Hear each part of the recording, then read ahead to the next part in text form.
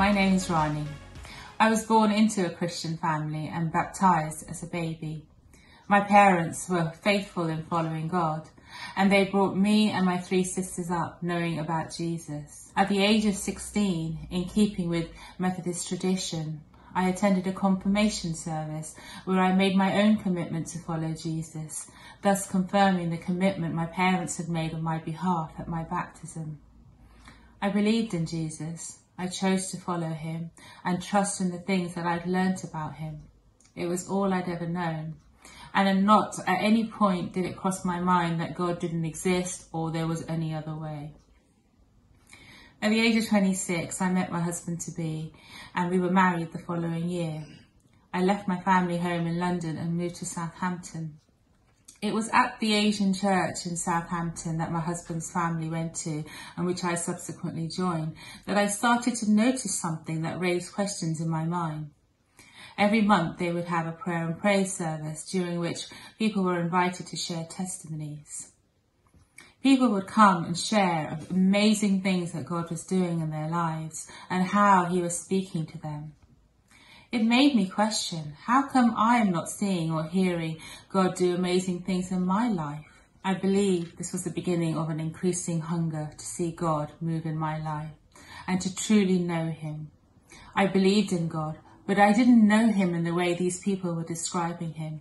It was so personal, whilst the God I knew was probably more of a concept that I believed in. In time, my husband and I had our children. Almost a year after my daughter was born, I went through a particularly low period and I was diagnosed as having late postnatal depression. And whilst I continued to try and pray, they just seemed like empty words and it felt like God was not listening. I was very lonely. Where was God? Anyhow, several months later, I attended a ladies' gathering, which was organised by our church. Over the lunchtime, I got talking to one of the women and mentioned to her how I was struggling with my prayer time. And she offered to pray for me. And along with 2 other women, they started to pray for me. Not once did I mention that I had gone through depression, that I was struggling. No one knew about my situation. And yet, as they prayed, one woman in particular started praying things about me that no one else could have known. She knew how I was feeling.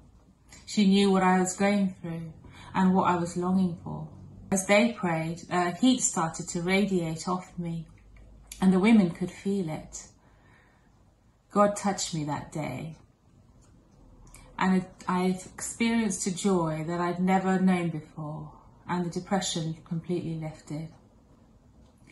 The hunger and thirst for God continued in my life, and I started to read more Christian books and attend Christian conferences. And finally, at one particular conference during the ministry time, I was prayed for, and the love of God that I'd always known about in my head, that I'd always read about, it fell from my head to my heart. In that moment, I felt the arms of God around me and I was overwhelmed by the love of God. This is what I'd been hungering and thirsting for. In recent months, I've reflected on how being born into a Christian family is in many ways no different to being born into a Hindu family or a Sikh family or a Muslim family or any other family for that matter. It's quite easy to follow on blindly the things that we've been taught, because that's what you grow up learning. And it's quite easy to just go through the motions of what is expected of that religion. It's all you know. It's all I ever knew.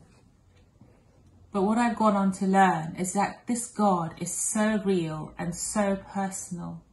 Jesus isn't just a distant God that I pray to. He is a God who sees me, who knows my struggles and is very much there with me in my times of trial. He is a God who loves me deeply, and he wants to have a personal relationship with me. Jesus came and found me even before I understood who he was, and now I cannot imagine my life without him.